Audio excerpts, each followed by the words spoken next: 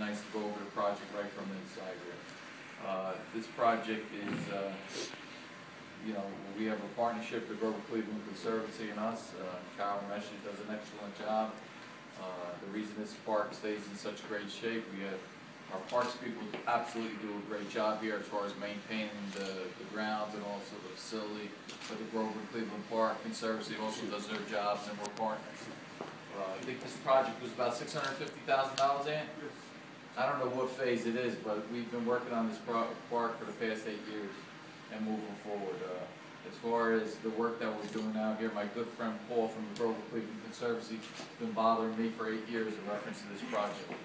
And he's an engineer, and he knows what needs to be done. So I think this is the last phase in this particular park, and once we're done with here, it's basically going to be just maintenance work that needs to be up there. And we're going to continue to do that. Nicole, why don't you explain the project, what's happening here? Good afternoon, everyone. My name is Nicole Shapiro. I'm with a company called Zooberry. We're located in Bloomfield, New Jersey, so Essex County is our home as well. What we have here is, right now you can see that they're constructing, doing full wall reconstruction of about 200 linear feet of wall that's sort of leaning into the brook. We're tearing that down. We're doing a new footing. We're putting steel reinforcement. Paul wants to know why the footing is so wide. In his days, it just narrow.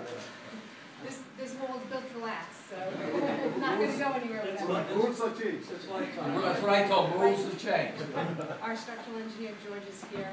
He was a big help on doing that design, as well as our construction inspection engineer, Chris Baldwin. And really what we're doing is we're reconstructing segments of the wall. We're doing repointing of the stone. So you'll see, like, in areas where they're broken out and they look like they're needing some filler, those areas will be filled in.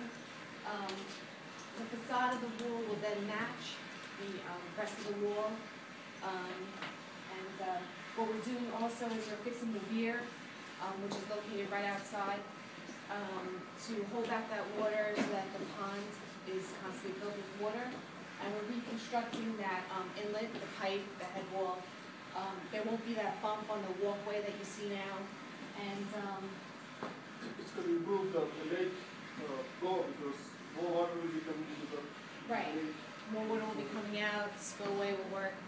And also we're doing reconstruction of the stream bed. Some areas are cobblestone, some areas are concrete, and we're going to do full width reconstruction in different segments where the stream bed has come up due to the force of the water.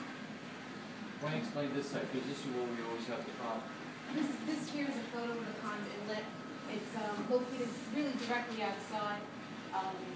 There's a weir that's located just south of that. It pulls the water back, and that allows the pond to be filled. And so what we're doing is we're reconstructing it because right now trash is getting in there. It's clogging up. It goes from this big wide opening to a smaller 8-inch pipe, and that's all the debris is getting caught in there. So we're going to put an 18-inch pipe in there. We're going to keep that opening, and we're going to put a trash rack on there so that no more debris comes in there. And we're going to reconstruct that head wall, and on the downstream side where it enters the pond, we're going to basically clear out the siltation that's stopping the water from flowing in there. So hopefully Kashmir, the maintenance park that takes care of the grounds here, will love that aspect of it. So. All right, Nick from Xena, come up here, Nick. You know, this week we had a press conference in West Orange. We're building a boathouse over the Orange Reservoir. Okay. And what company, who won that bidding in? I forgot. Bismarck's on that one. And they're going to meet the date. That's going to be done by October 1st. And then on Thursday, yesterday, we had another press conference at the Big Cat exhibit and the zip line. Listen to me. Sugar won that bid. Okay. And they're going to have that done by August 1st. Now this project here, I'm going to be everybody. You're going to be everybody. By July 4th. July 4th it'll be ready? That's it. Cleaned up? Cleaned up. And it'll be done. It'll be done. All right, that's, I got to tell you, July 1st is 2 months earlier than it's supposed to be. 4 months, right?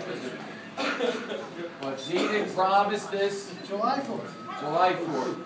Do you have any questions about this? The deadline is July 25th, but I'm going to be 3 weeks ahead of schedule. All right, make That's my sure game of plan, that. yes. Now, Paul is an engineer, he's the one who's been wanting this stuff. I am at him already. Make sure you keep him happy, We have because if not, been. it'll be cold.